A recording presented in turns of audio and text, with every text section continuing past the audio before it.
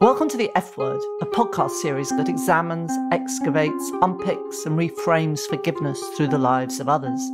I'm Marina Cantacuzino, a journalist from London, founder of the Forgiveness Project charity, and I've built my career investigating how those who face the most complex and devastating things in life find a way through. Each episode, I'll be talking to a guest who's experienced something very difficult or traumatic in their life, but who rather than respond with hate or bitterness has embraced, or at the very least considered, forgiveness as a response to pain.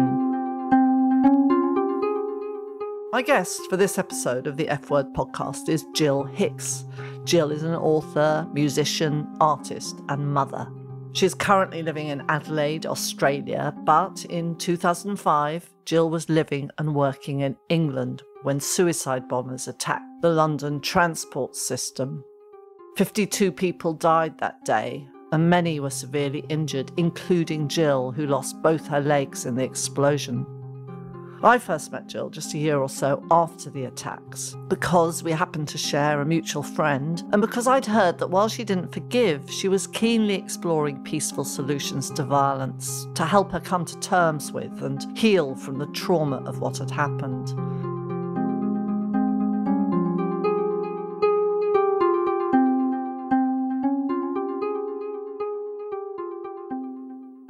So, Gill, it's really so lovely to speak to you again after quite a while. I know you're in Adelaide, and it's at least 2 or 3 years since we last properly spoke, and I think it's 16 years since the London bombings so brutally catapulted your life into a very different direction.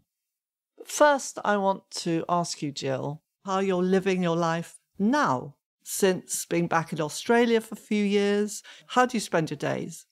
Well, first and foremost, I am a very proud mum to my beautiful daughter, Emily, who is now 8 years old. I still can't believe where the time evaporates.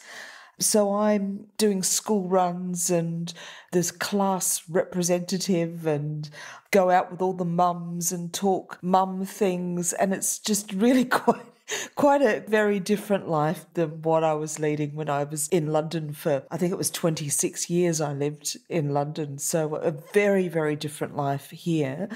But the one thing that I've actually really, I won't say enjoyed, but I've felt sort of like a lifeline, if you like, to the tentacles out to my old life is all the work, thank goodness, on computers. So everyone that's now discovered Zoom during the pandemic, I just sort of feel very au fait with it all. Like, well, that's how my life is. You know, I spend my time looking at people on FaceTime or Skyping or Zooming. And I know you've recently won a prize for a really brilliant performance, which I saw live streamed from the Adelaide Fringe, called Still Alive and Kicking, which is written and performed by you and tells your story, particularly focusing, I think, on the period of time you were in the pitch black bombed tube deep underground in London. And it seems the resources you found in those moments, in the midst of that hell, somehow served you and allowed you to survive and create a new life. That was such a brilliant performance. I just was so moved and inspired by it. And I just wondered, why did you focus? It was so powerful. It really worked, by the way. But why did you focus so much on those minutes? I forget how many minutes was, 20 minutes, an hour? I can't remember. But it was an hour, yes, yep. Perhaps you could talk through why you used that, and also why that hour, Gill, was so pivotal to what happened next. Thanks, Marina. It's been something for the last 16 years that I think one of my many quests, if you like, has been trying to understand and really tease apart why I am not filled with hatred or bitterness or seeking revenge. And I say that from almost a sort of a third person view into my life, especially when being a double amputee, I still have many days, months that are absolutely overtaken by pain, by being completely incapacitated. So I have many trigger points that can catapult me back into a situation of feeling utter bitterness for my predicament, if you like, or the infliction. And I've just been really fascinated as to why haven't I gone there? Why am I still filled with such awe of who we are? So I've kept coming back to this hour that was literally the aftermath of the bombing. And what I experienced in that hour and the subsequent hours afterwards, the immediate rescue, I believe really has shaped my second life, if you like. And for all intents and purposes, I think that what I felt was a real deep sense of the power of human connection can literally move mountains. But I felt wrapped and shielded by almost like an extraordinary, unconditional love.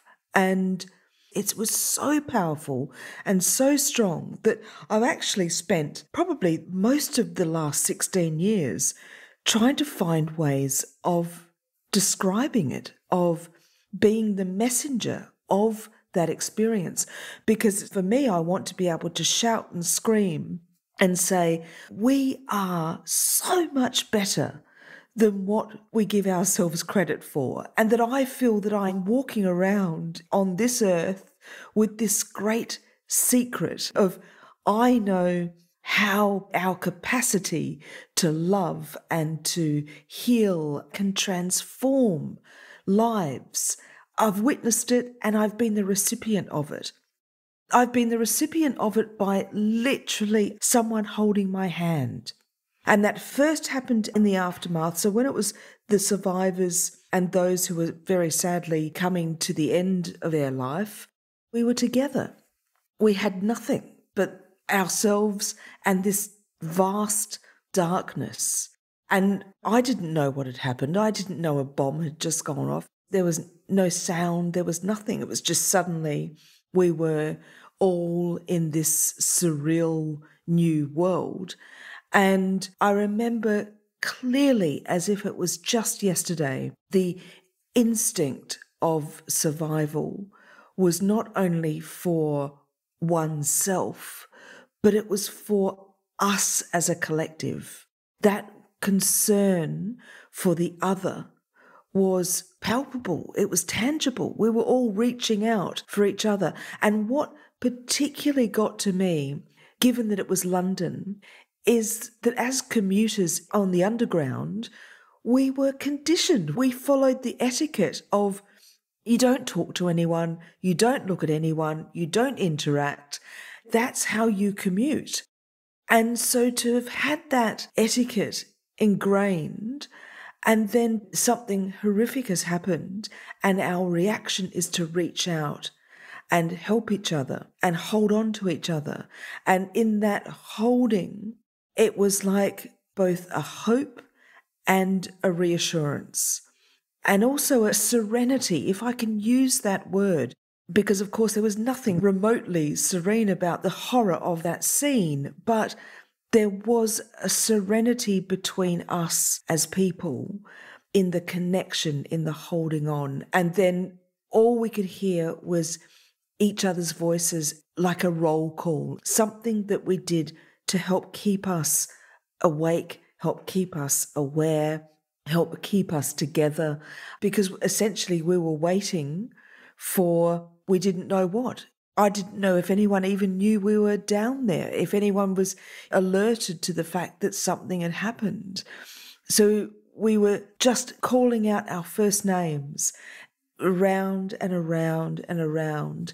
And I remember how important it was to hear the name that was always before mine, to know that that was my cue. And I had to be awake and present because I was listening for my cue in order to say my name. And that went on for an hour before rescue could reach us. And once you were rescued, you were taken to St. Thomas's Hospital. And I know you've spoken about your time there, and I think you even used the word euphoric about some of your experiences there, which might be quite hard to understand. Yes, to be alive, but the reality of your injuries must have hit so deep and been such a shock. I would have thought that would have wiped out any euphoria. Not at all. Isn't that crazy? I remember waking up not knowing what had happened.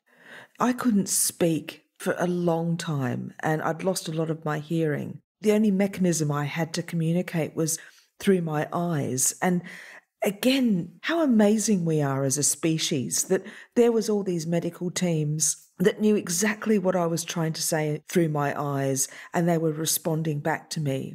And they didn't know if I could hear or not, but there was this real sense of I was understood and I was safe. And I remember feeling for my arms and that sort of sense of relief that my arms were here. I was okay. I was still Gill in my mind.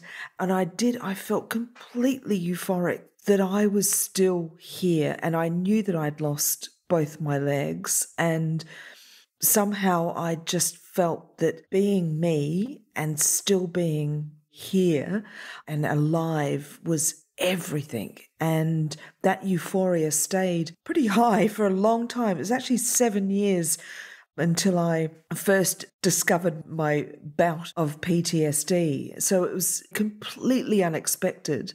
And that was triggered through, I'd lost my eyesight through a detached optic nerve. And that was enough. That was the trigger point for me to just say, okay, bad things can still happen. I'm not immune.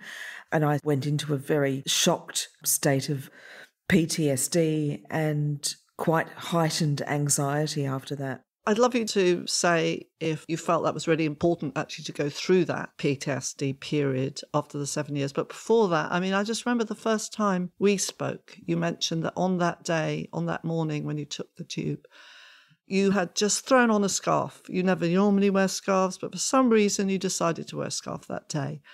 And that scarf, because you used it as a tourniquet, had probably saved your life because it had prevented the blood flowing. And I just remember you seeing that as great good fortune, whereas a lot of people, and I'm sure it would have been me, would have thought, what misfortune to have got on that carriage. Why did I leave the house at that time? I just wondered if it's part of your personality that you went straight to the thing that was going to buoy you up and give you hope and make you see it as you were meant to live. And that was a sign somehow. It's so difficult to answer this because I'm still very much in the mind of trying to explore exactly the question you've asked of the why. And I'm still there in believing that it was through my experience of feeling this wrapping of absolute love and intention. I can't get past this very real situation where literally I was given an ID bracelet when I was taken to hospital that just said 1 unknown estimated female. That was a real moment for me, looking at this arm bracelet and realising that, of course, they didn't know who I was. I couldn't speak. I couldn't say my name. I was an unknown person. And my skin was completely burnt. I looked at those words on that ID bracelet and thought, what state must my body have been in? And all of that, I think, has really culminated in me feeling even more deeply around the exception and the exceptional love that I was shown and given and experienced during my rescue and during those early days in hospital that really have been the turning point, because I am then able to look at everything through a different lens of how fortunate am I, like you said, that I happened to wear a scarf that day, that I happen to have this presence of mind to even be able to tourniquet up the tops of my legs. I've never done a first aid course. Anyone that knew me, Marina, would absolutely say, no, Gill would not be able to cope being in a situation like that. And I surprised myself. I surprised myself with how calm I was. I think we all did. As I said, I'm coming back to that description of a serenity, it wasn't the chaos that perhaps someone may think. We were very collected, very gathered, and very focused on what we all had to do, and that was to survive. And as you said, life 1 and life 2, it seems you embraced this new identity with great vigour and enthusiasm even. Well, I felt it. I felt the privilege. I felt the honour. I remember being there in hospital and thinking, okay, what is my purpose? What am I doing? Because I've got this new chance to have a life that I could never have imagined.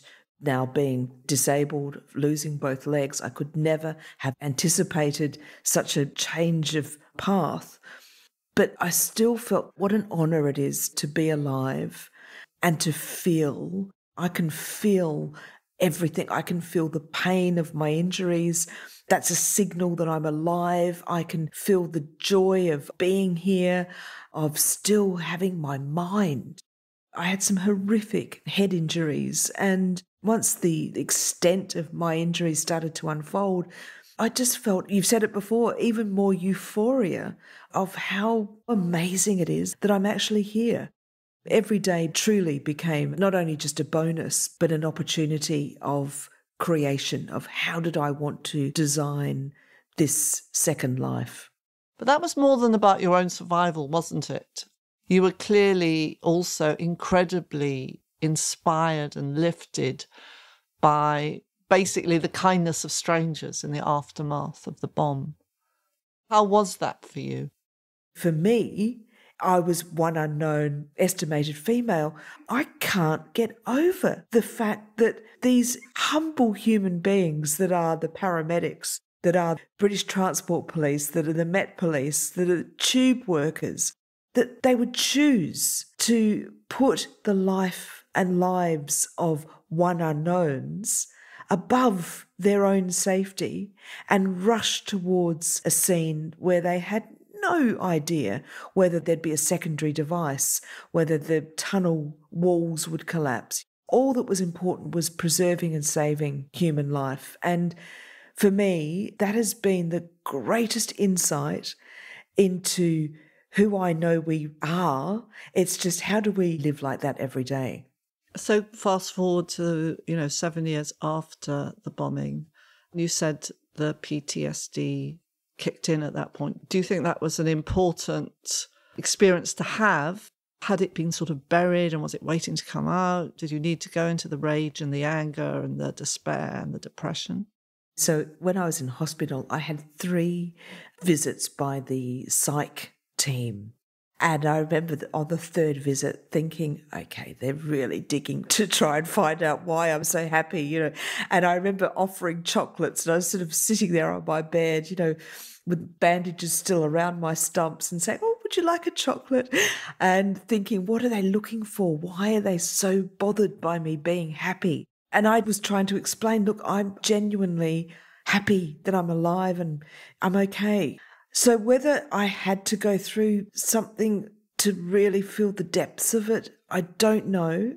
I'd rather not have experienced PTSD. I still carry it to this day.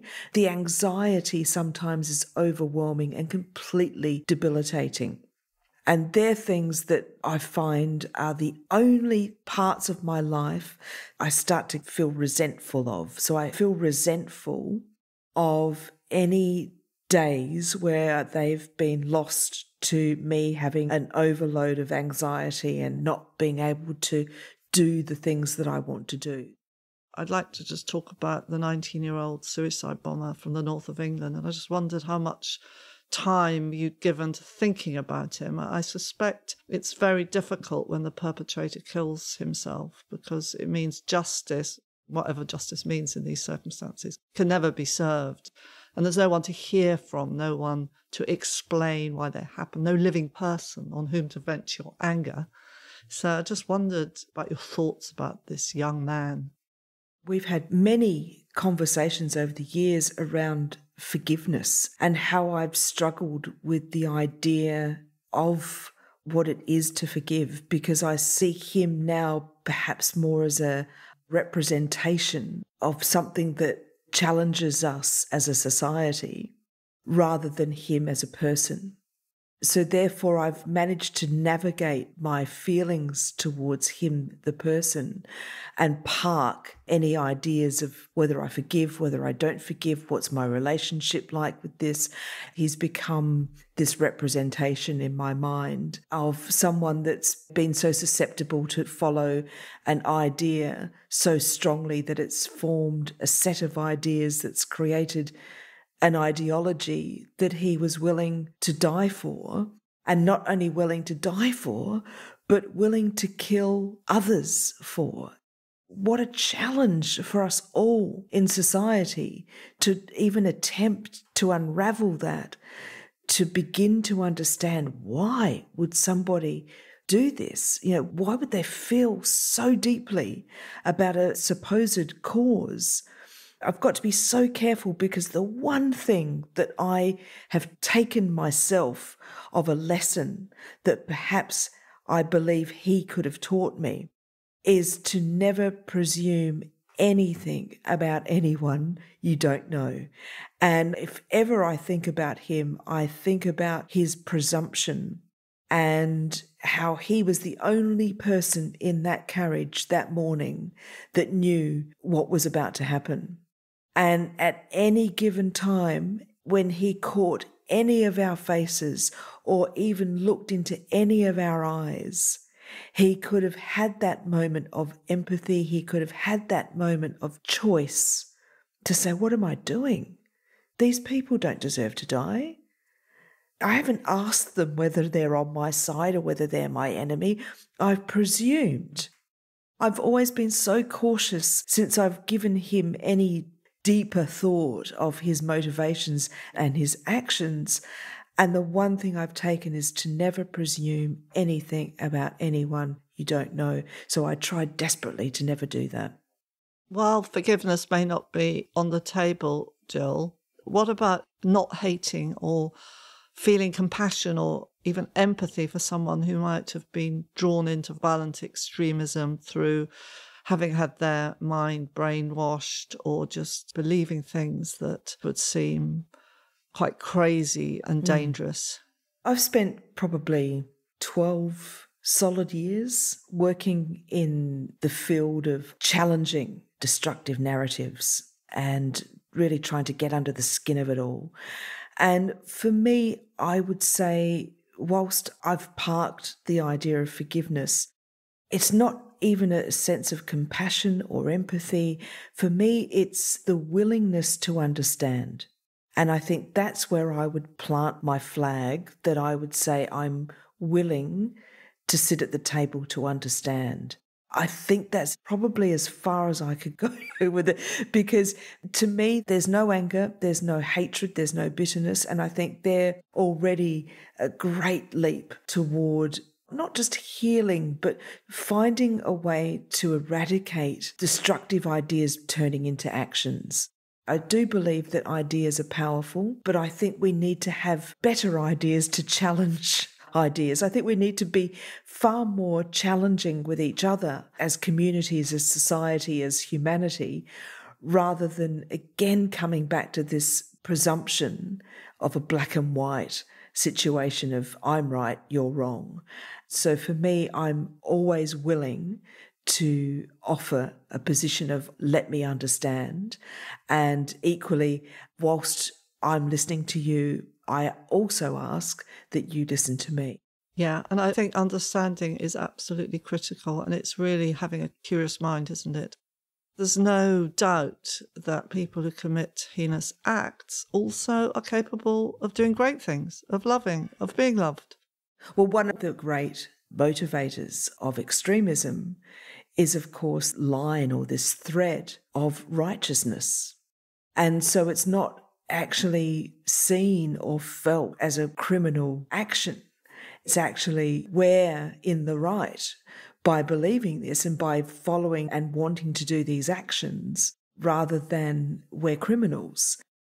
I think when we look at 16 years on, to think that there's still this type of crime, then the pendulum that swings, that's then the rise of the alt-right, and this cancer of hatred and indifference and otherness really is to the detriment of us evolving and growing, I think, as human beings. I know for several years after the bombing, you spoke publicly about the importance of countering violent extremism and about peace building, understanding, building bridges between people of difference. And you do less of that now. So I'm just wondering why. Did that take its toll on you? Was there an impact of talking too publicly about it? It did several things. I felt that the messages of peace are often met with people feeling uncomfortable. It's like when you mention the word love, and I watch people sort of think, oh, she's not talking about love again, is she? Oh, I feel so uncomfortable about that. And it's the same with peace. I mentioned the word peace and I'd watch people immediately turn off.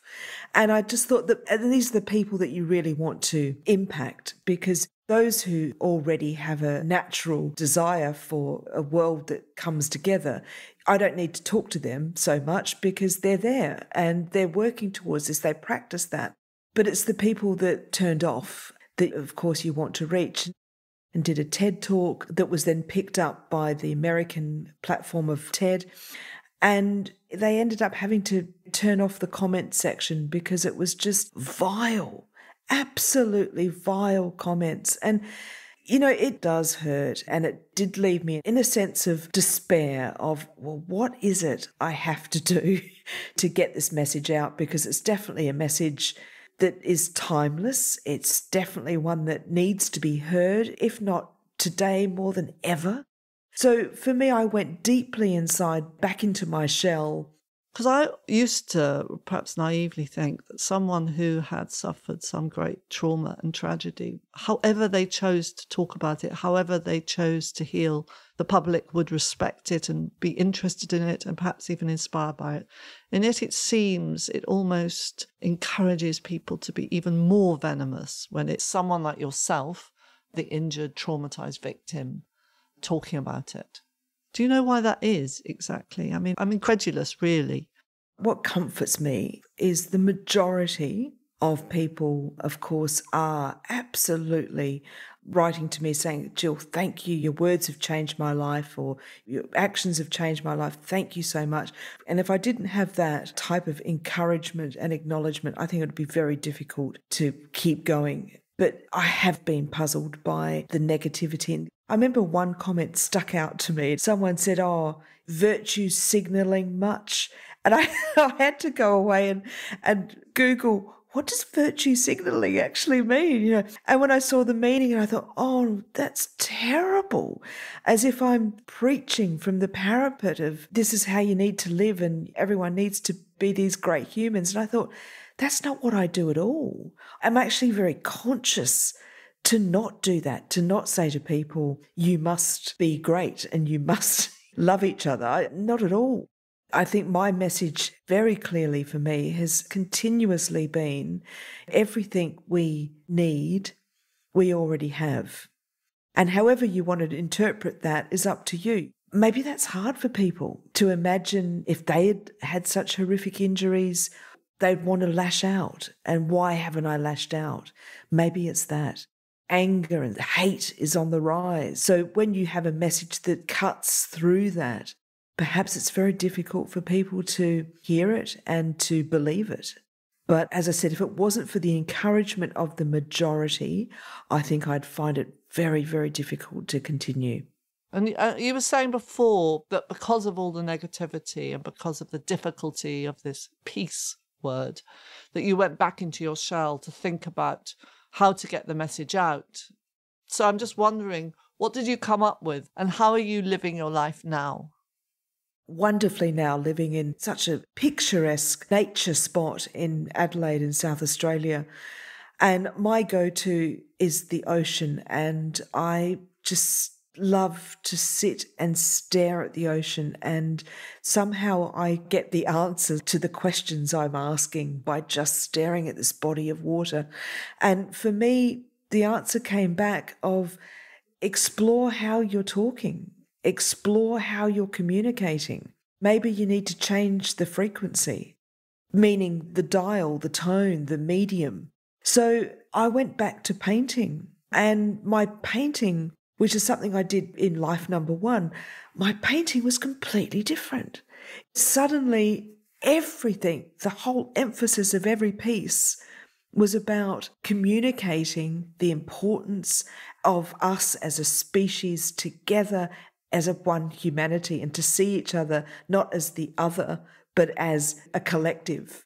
I noticed with certainly some of your early paintings and the scarves that there was a bit of a black and white theme going on. Yes. And I wondered if that was intentional. Absolutely intentional. That was literally taken from me thinking about the bombers' very black and white mindset, and how really a lot of us do live in that way of us and them. And I was just so eager to try and find a way of, where is the grey? Where is that in between? Where is that moment? I just couldn't do enough of this painting. And I thought, I know, I need to make scarves. Again, coming back to this life-saving scarf that I had on the morning of the bombing. For me, it was just a natural progression of, I need the art to be on a scarf because I need people to wear these things to start conversation. And that way they can talk to the other by having art as almost the enabler to start the conversation.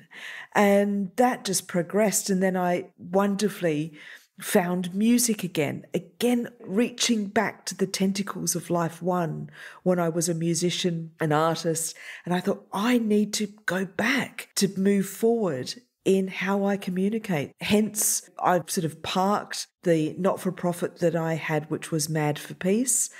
I still loved the acronym of MAD. And I thought, what is MAD for me now? And it was so clear. It's music, it's art, and it's discussion. Is there a sort of restorative healing element going into your imagination and being in the present? Oh, I can't even begin to explain it. It was like coming home in the most exceptional way. Just that first moment of being back with a canvas, I'm lost in it. And it was just this moment that I can step away from feeling pain, from feeling that I'm having to balance on these prosthetic legs. There was none of it. It was just me, paintbrush, and the canvas. And it was just flowing. And it was the same with coming back to music. Everything that I've seen you produce, whether it's your art, your music, your book, your public speaking, it has a tremendous effect, and people come away, I think, often having had their fixed thinking changed and had that mind opened. So, Gill, I think we've covered a lot of ground. Thank you so much for talking to me today on the F Word podcast. It's just been such a joy to hear your voice all the way over there in Adelaide. Oh, thank you. Thank you, Marina, and wonderful to talk to you as always.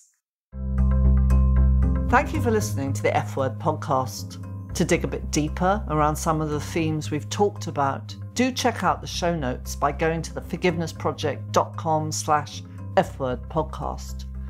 And from there you can also explore the Forgiveness Project website, which over the years has collected and shared many more stories of how people have transformed the darkest of situations. I also want to invite you to join the F Word Podcast Facebook group, especially if you have more to discuss or share. Again, to find the link, go to theforgivenessproject.com/FWordPodcast. But most of all, I hope you'll join me again